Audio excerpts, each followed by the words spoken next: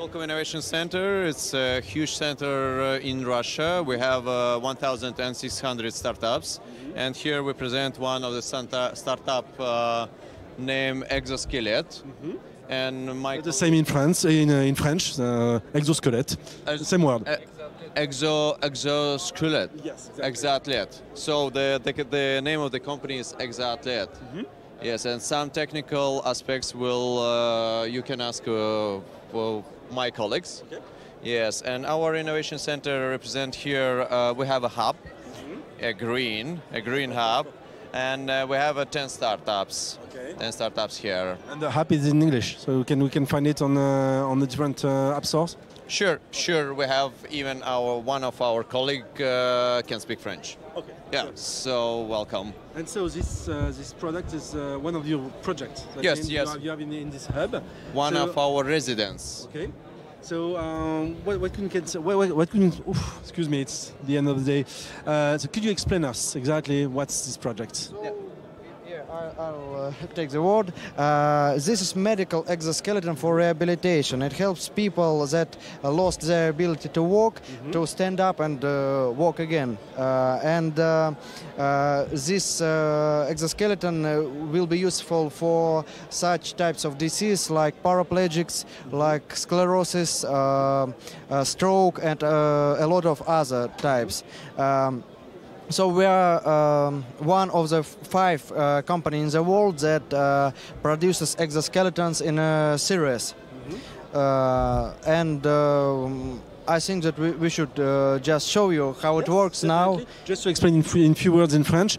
Donc c'est un exosquelette qui permet à des personnes qui sont atteintes d'un problème de motricité relatif à des personnes qui sont paraplégiques ou bien qui ont des problèmes de sclérose, par exemple, de maladie, et bien qui ne peuvent plus marcher ou qui ont des difficultés à marcher, de retrouver une mobilité. Just to explain in few words. Okay. So Vitaly, our pilot, he's a paraplegic. Okay. So now he's going to stand up and walk. Here we go.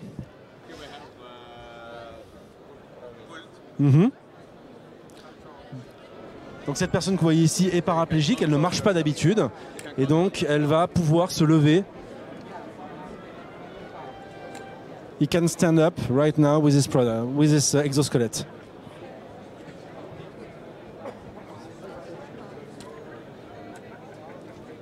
Je vous jure que c'est très impressionnant. Ah, j'en ai la chair de poule.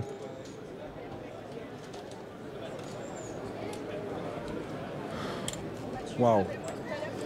Donc cette personne que vous voyez là est paraplégique, elle ne peut plus marcher, mais grâce à ce type d'appareil là, elle va pouvoir, donc qui s'appelle ExoAtlet, vous pouvez à nouveau marcher. S'il vous plaît, attention, hop là.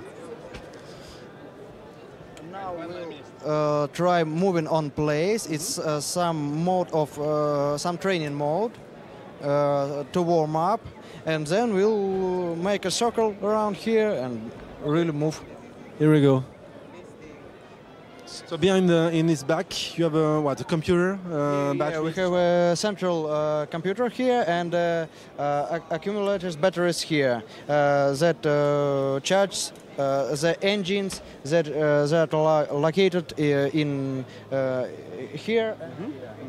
Okay. So now Vitaly is setting the right mode, the right long and high of the step, and then he'll just press action button and here we go. So you press the button just here? Okay. Donc en fait, pour tourner, pour bouger, il s'agit d'appuyer sur un bouton qui est sur la béquille. La béquille est connectée et celle-ci va permettre donc à cette personne de tout simplement marcher. Je vous rappelle que cette personne est paraplégique. C'est juste extraordinaire. It's just fantastic. Several modes. He can set speed, he can set the length of your step, the height of your step, and you can adjust to any patient. Donc effectivement, on peut adapter l'exosquelette et la manière de marcher, la longueur des pas, la grandeur, en fonction de la morphologie de la personne. S'il vous plaît, pardon. It's really, really impressive. C'est très, très impressionnant et presque émouvant. This version is adjustable one, where you can adjust the exoskeleton to a height of the person about from 150 to 190 centimeters, and exoskeleton can carry a weight of a person up to 100 kilos. 100 kilos, ok. Donc 100 kilos, 100 kilos. Like, how long can you use it during a day?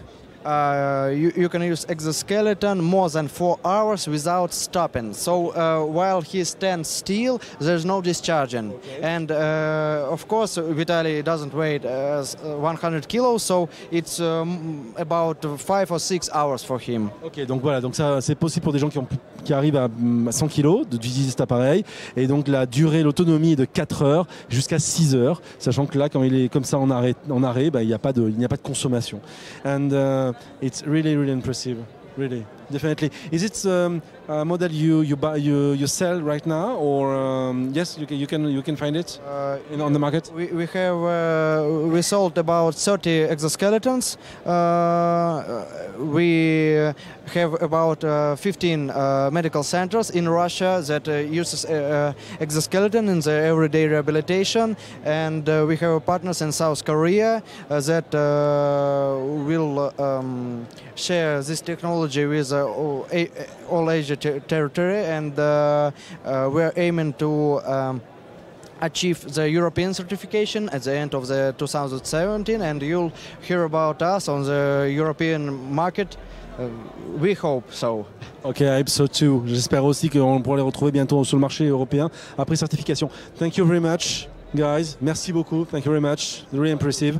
Merci beaucoup de votre présence. Thank you very much. Donc voilà, donc ça c'est le genre de choses qu'on peut trouver aussi, vous voyez, à Futur en Seine. Ça c'est le futur. Le futur, c'est de faire en sorte que des personnes qui aujourd'hui n'ont plus la possibilité d'avoir la motricité, de pouvoir la retrouver grâce à un appareil comme cet exosquelette. C'est assez impressionnant, je trouve. Il en existe plusieurs, il y en a en France, des sociétés françaises qui le font aussi. Et là, celui-là donc était présenté par cette société, enfin ce hub de start-up russe.